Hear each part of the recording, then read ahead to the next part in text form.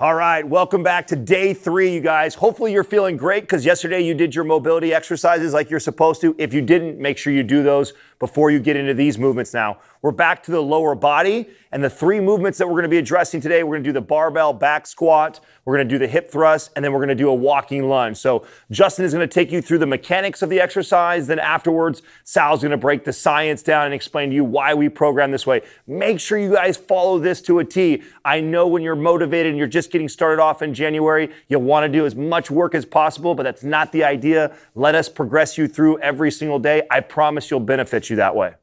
So the barbell squat, the king of all exercises, setup is very important with the barbell squat. You want to place the bar relatively low on the traps, squeeze the shoulder blades back, stand up nice and tall, step away from the rack, and then perform your barbell squats. You also notice that Justin's squeezing his shoulder blades together too, so he's pinching his shoulder blades. It creates like a shelf for the bar as he squats. That's right. And the tempo, you want to go down to the bottom and come up. You want to take about, I don't know, 2 or 3 seconds on the way down, 1 to 3 seconds on the way up. Good, tall, tight posture, feet flat. You don't want your knees to cave in or to bow out. You want to kind of sit back a little bit. Most of the weight on your feet should be kind of towards the mid to back part of your foot, although you want your feet to stay flat. You don't want toes to come up or heels to come up or anything like that. Now the stance on a squat, about shoulder width or slightly wider than shoulder width is ideal for most people. The toes can be pointed out a little bit or pointed straight ahead. You want to keep the chest high and head high as you do your squat, and you also want a full grip on the bar. Most common mistake I see when people squat down is the knees caving in. So pay attention. You want to keep your knees opened up. You don't want to actually push them out, but you want to keep them from collapsing in.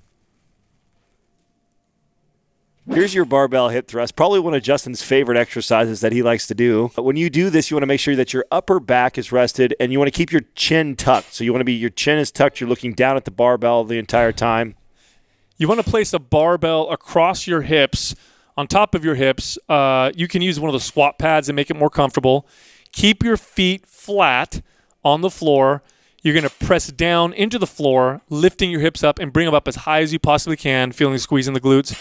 You want your knees to stay in line with your feet the entire time. Right. When you're driving up off the heels, and then when you get all the way up to where your glutes are squeezed and your back is level, your knees and your guys' heels should be all lined up, so you don't want your feet way out in front of you or tucked underneath. The tempo should be anywhere between 1 to 2 seconds on the way up and about 2 seconds on the way down. It can be a power exercise, but we want you to do these with good control.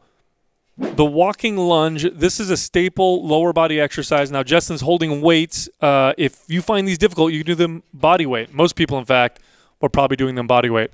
With the walking lunge, you want to take a big step forward. The front knee should barely pass the toes, or sometimes not even pass the toes. You don't want to have too much, you don't want your foot too close to your body, I should say, when you do these. Well, the longer the stride is, the more you're going to feel this in the glutes. The shorter your stride is, the more you're going to feel in your quad. So we can play with that a little bit. If you want a little bit more quad development, you can shorten up your range of motion. If you want more glute activation, you can do a much longer stride. You want nice tall posture with every single step. As you step forward, you go down, then you step forward to bring the feet together, and then switch feet. You also notice as Justin is doing this, he's stepping out to the side just a little bit. You don't want your feet to line up when you're doing a lunge. You will lose your balance if you do it that way. Right, and as you step out, you'll notice that one of the common mistakes, people's knees will want to cave in. Keep your knee out from caving in, and then also pay attention to his posture. His chest is up, his shoulders are peeled back, standing upright. All right, so today's workout was all lower body. Now, before I get into the exercises, I want to be clear. When you pick the weight that you want to do with these movements, pick a weight that you could do the rep ranges with perfect form. Form is the most important thing here. So if we tell you to do 8 to 12 reps, you want to have 8 to 12 really good reps, not 8 to 12 crappy reps or 6 reps that are good and then 2 reps that are bad. Form is crucial here. Now, the first exercise we did is the barbell squat. This is the king of all exercises for a reason. It elicits the best hormonal response of all exercises, so you'll see things like growth hormone and testosterone will raise, especially in men. It works the lower body, the entire lower body, and it works some of the upper body. Believe it or not, you get a lot of back activation with the barbell squat. Then you moved on to the hip thrust. Now, hip thrust is all posterior chain. It's all the back of your body. Some people will say it's superior to squats for working the glutes.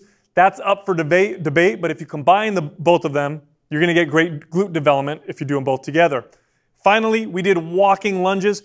Walking lunges are very functional. So when you're doing them, it's like you're literally walking, but accentuate the movement. Step forward with your movement. Get that hip to fire as you step through with the exercise. Remember, it's only 3 exercises right now, but as we progress, we're going to be adding exercises and adding volume. With all these movements, we're aiming for 3 sets, 8 to 12 reps. Do not lift to failure. So if you pick 10 reps, that's a weight that you can max out 12 reps. You want to stop about 1 or 2 reps short of failure on every single set. Finally, tomorrow is another mobility day. So you're going to be sore, or you may be sore after today's workout, which is perfect moving into tomorrow, where we're going to focus on mobility. Look, share this video with your friends. Get them on board with this workout. It's a great workout. It's every single day. You got mobility, you got flexibility, you got strength training. Also, subscribe to this channel. We post new videos all the time.